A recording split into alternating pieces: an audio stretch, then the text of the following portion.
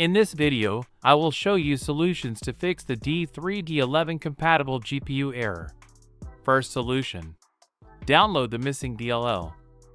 To download the DLL that is probably missing, let's go to this website and we will download the DLL. The link to this website will be in the description. Once inside the website, let's go down the page. And let's click on the download button. Save to desktop. And now let's extract the DLL there on the desktop. Now let's copy the DLL. And let's open the File Explorer. Click on Local Disk. Open the Windows folder. And scroll down until you find the System32 folder. And open it. Now in this blank area, we will click on the right mouse button and we will click on Paste. Click Replace and click Continue. Now let's go back and repeat the same process in the syswow64 folder.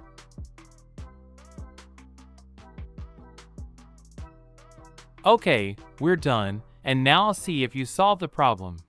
Second solution. Download and install DirectX and Microsoft Visual C++ on your computer.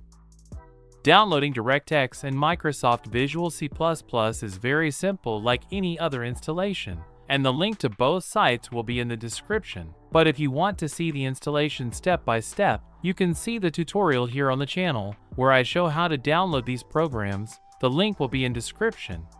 Third solution. Check if Windows is updated. To check if Windows is up to date, click Start. And click on Settings. Now in Update and Security. And check if the message is saying that Windows is updated, and if it is green.